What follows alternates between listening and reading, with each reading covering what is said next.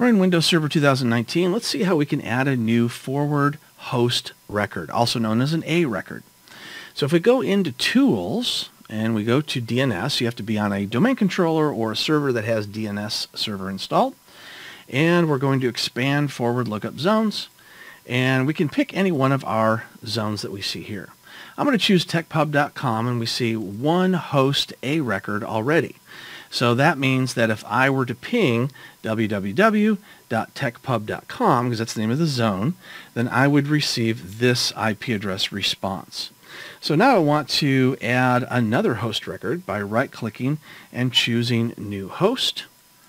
Now an A record is an IPv4 host, which is what we typically use, and a quad A or AAAA is an IPv6 address, which we rarely use nowadays internally, but we may someday in the future.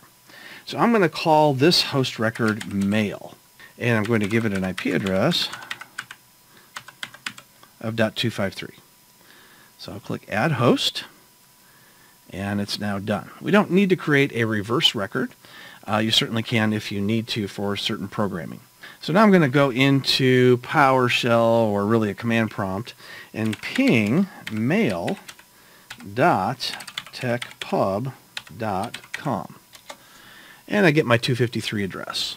Now I don't actually have a mail server there, but this was just here for example how to create a forward lookup host record, also known as an A record.